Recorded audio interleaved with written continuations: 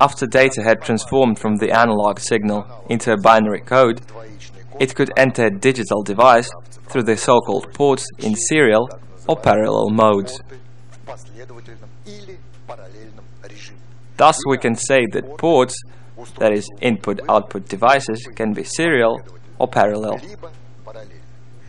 It all depends on the way of data bit transfer. In a serial input, data goes bit by bit through the same channel. Having passed through the port, bits form lines, and thus data units of such length, which corresponds to the length of the device's computer word. Dot and dash code is a good example of a serial data transfer. There, dots, dashes and pauses, which form letters and numerals, are successively alternating in the same channel or same radio frequency. Serial data can be transferred in synchronous or asynchronous operation.